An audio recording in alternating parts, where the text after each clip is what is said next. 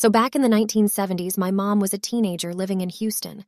She and her 9 siblings lived in the Heights, which she says is a nice neighborhood now, but at the time was something of a slum. Her family was super, super poor. Anyways, my mom had a crush on one of her brother's friends. She was around 14 or 15 at the time. He was a few years older, but she was in love. His name was Mark. Well, around this time, boys started disappearing from the neighborhood. They weren't leaving notes or telling anyone that they were leaving. The families were calling the police, but the police weren't doing anything about it. They decided that the boys had run away and never really looked into it further. After all, these were poor kids living in a bad neighborhood. They ran away all the time. Life goes on. One day, Mark disappears too. Meanwhile, my mom's younger brother is hitching a ride out to the beach to go fishing. He did this on a regular basis and would bum a ride from anyone. On the way to the beach, the guy driving the car stops to fill up the gas tank. The guy working at the gas station, Mom says they called him Weird Larry, sees my uncle and asks who he's with. My uncle replies that he doesn't actually know the guy. Larry won't let my uncle go any further and makes him get out of the car. The driver goes on without him. Now then, 3 years have passed since boys started disappearing, and they finally find out what happened. A man had been paying 2 boys to lure teenage boys to his house, where he drugged them, strapped them to a wooden board, tortured them, raped them, and killed them.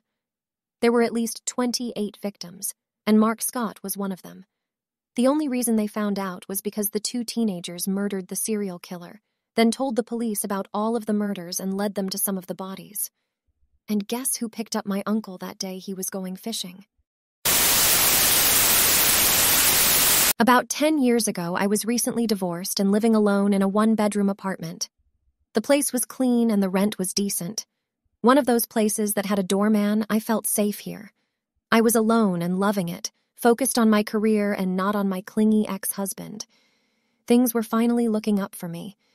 At the time, I was working pretty late at the office and would often stumble into my apartment sleep deprived in the early hours of the morning and wake up by 6:30, 7-ish to start the day. I started noticing that in the morning my door would be unlocked sometimes. I usually dismissed this as my sleep-dead brain, thinking that the bed looked more appealing than locking the door. Another thing that I noticed since moving in was that I seemed to misplace things more than I used to. Little things like a hairbrush or nail polish, that sort of thing. It wasn't really that big of a deal, just enough to be a slight annoyance in my day. The longer I lived there, the more frequently I seemed to forget to lock the door. At first, it was every once in a while, then it seemed like an almost daily occurrence. More things went missing, things like pictures, shaving razors, and most disturbingly, my underwear. This went on for long enough that I started to get a little paranoid. I started to take the time at night to make sure the door was locked. I got into a habit of every night after I locked the door to turn the handle 3 times and say to myself, "It's locked, it's locked, it's locked." Time after time, I would wake up and the door would be unlocked. One time I even tried staying up all night to watch the door, but I ended up falling asleep in my chair. I decided that my mind was not reliable enough to stay up all night, so I invested in a video camera. I went all out and bought the fanciest camera that I could get my hands on. So one night I set the camera up facing the door. I hid the camera under a pile of towels on the floor. I locked the door and went to bed. When I woke up, my apartment looked normal. Nothing missing that I could see.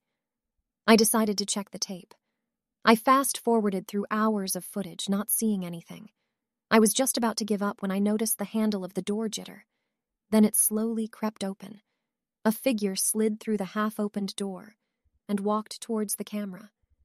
It paused, looked around as if it was listening for something, then walked forward into direct view of the camera. I paused the camera. The hairs on my arms and the back of my neck started to rise. I was staring directly into the face of the maintenance man of the building. I could see those big, thick glasses and curly hair. I had no doubt who it was. I played the tape a little more. He looked comfortable as he walked around the apartment. Then he turned and walked towards my bedroom and out of the view of the camera.